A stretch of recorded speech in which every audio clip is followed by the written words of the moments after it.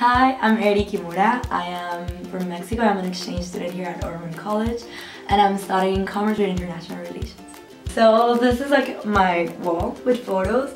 Each of the photos, they have been taken in different places. Some of them remind me of my home, some of them of my uni. I got some fake plants because I cannot take care of good plants and I just wanted to feel more in nature. Here's my ukulele, so it's very, very important. I carry it with me everywhere I go. The bed is where I sleep. That's about it.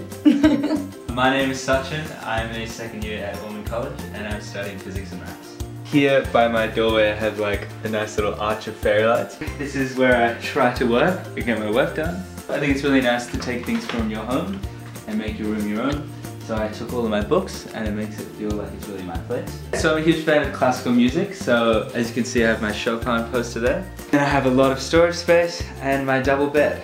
My name is Olivia Nemesis. I am currently third year at Ormond. I am studying construction management and architecture. Originally I'm from Mildura. Today I moved into Ormond.